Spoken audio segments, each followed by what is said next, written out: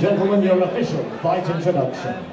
The following contest is a boxing bout matched at 67 kilograms to be fought over 3 2-minute rounds. Introducing first, fighting out of the blue corner, he proudly represents Hardboard Fight Team, Lewis Beattie! Come on, that's not what this sport is about. And introducing his opponent, fighting out of the red corner. He is age 24 and enters the ring with a record of 18 victories and 5 defeats. He stands 5 feet 11 inches tall and proudly represents the Immortals, Carl Ellis! And our MC tonight is Ronnie Rowlands, dressed up in his monster gear. Looks like he just got out of the grave. Sir Graves Gaskery.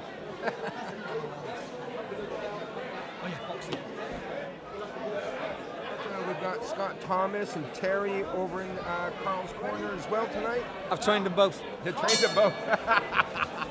And here we go, seconds out. Scott's my grandson's father. Right, okay. It's a fighting family. Yeah. Awesome. So we've got... So Lewis has got his hands up. Lovely, lovely. He's using his reach. He's using his and he's out. And That's he's it. stepping back out, so he's in. Yes. And then he's back out again. His opponent hasn't got the reach. He needs to be going forward. He needs to have a defence, right, to close it down, parry. But he isn't. He's staying at range. So, not being cruel. He's at the moment. Maybe he's just looking and sussing it out. You think Lewis in the black trunks? Yeah. You think he's just trying to feel Carl out first round? Hopefully. Well, I mean, Lewis has got his chin down as well. Yeah. You know, I know everybody's got a different style with the way they hold their hands. You know, some are a little bit more looser. But I mean, Carl's nice. Carl's got a lovely defence. Yeah. When he throws his left, his right hand. When he throws his right, his left hand's on his chin. When he throws his left, his right hand's on his chin. Right? His technique, his defence are on point. You've done both. You've done boxing K1. Yeah. And have you ever, while you've been in a boxing match, almost thrown a kick? Yes. Yeah? Oh, yes. So you really got to hold yourself back. Yeah. Right? But this is the thing, is when you can change between disciplines, this is where you have to have good fight IQ. Right. There's no excuse. I've been in fights and different things where I've been caught with shots. The guy should have been disqualified. 10 seconds. Deliberately knew what it was. Simple. He should be fighting the rules if you can't go back, especially when you're experienced. Right, yeah. Right? When you're not experienced, then you go.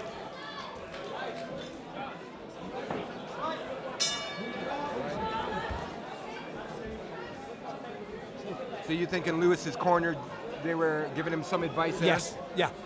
They not so Not much not of the to haymaker not shots? not to cuff. Clean Is that shots what you call down it, the cuffing? centre. Yeah.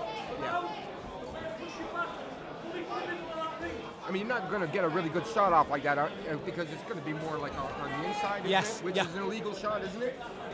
Well, I mean, what you have to look at is going back over the years.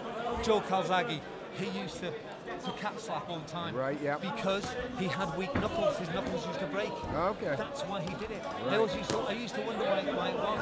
But if he made contact with his knuckles break. Right. I mean, he was a phenomenal fighter. Fighter. Yeah, for those people... I only found that out later on. Because I used to wonder why he was doing it like that, to save his hands. I mean, a lot of people probably don't know, if you haven't gone and done any kind of boxing training whatsoever, just how much punishment your hands actually take. The small bones. The small bones. This is why in kickboxing, same thing with kickboxing. Your foot, your toes, small bones. That's why you do it with Thai boxing. You kick with your shin. Right. The higher up, the closer to your knee, the stronger the bone. Right, yeah. So if you can close the range down, you can do more damage. Yeah. If you throw, kick, and you get checked with somebody's shin or knee, and you hit your foot or your ankle, it's going to do you more damage. Absolutely. So you have to get in. You have to learn that range. I think for those people out there that have ever kicked a heavy bag, like a proper heavy bag, not a lightweight heavy bag, right? Like more like a Thai boxing Yeah, bag. yeah. And you kick it with your foot, you're limping. Oh yeah, You're limping home. exactly. There's no two ways about that. This is it. With the gym that I'm training with, the Immortals now of late, they've got a big heavy bag, and I go in there and I can still dig it as hard and fold it over. The lads hit it, and the wings is winding. Yeah. I know, they know it's hurting. Yeah. And that's just from the check. That's just the check. Final round. I mean, that's just some people got harder limbs than others.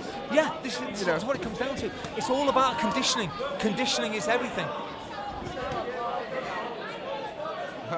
He's smiling at him. Dropped his hands. I don't know if that's a good look or not. Yeah. Usually for me, Eugene, when somebody's dropped their hands and they're smiling, it's because you've hurt them. Yes, it says.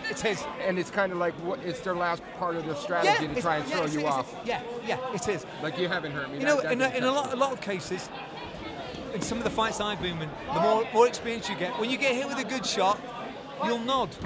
You'll give them the benefit. You go, yeah, that was a good shot, because we know when we've been hit with a good shot. Yeah. We know when we've landed a good shot, and this is the thing.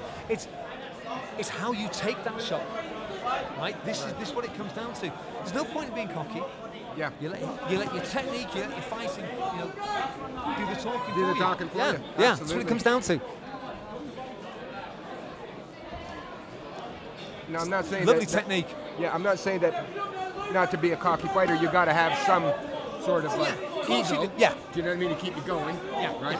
As long as it doesn't get out of control. But like you were saying, you get hit with a good shot, and you recognize that, and you give that respect to the other guy. Yes. It's like, hey, that was a good one. These two lads, they've been going at it pretty good now. Yeah.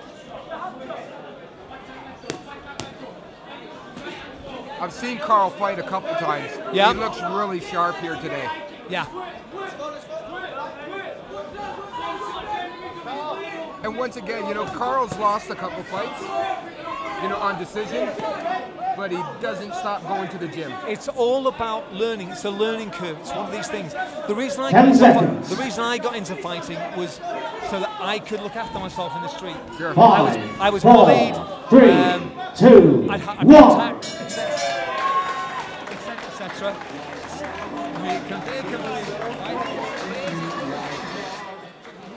But there can be only one victor. The judges have reached a unanimous decision.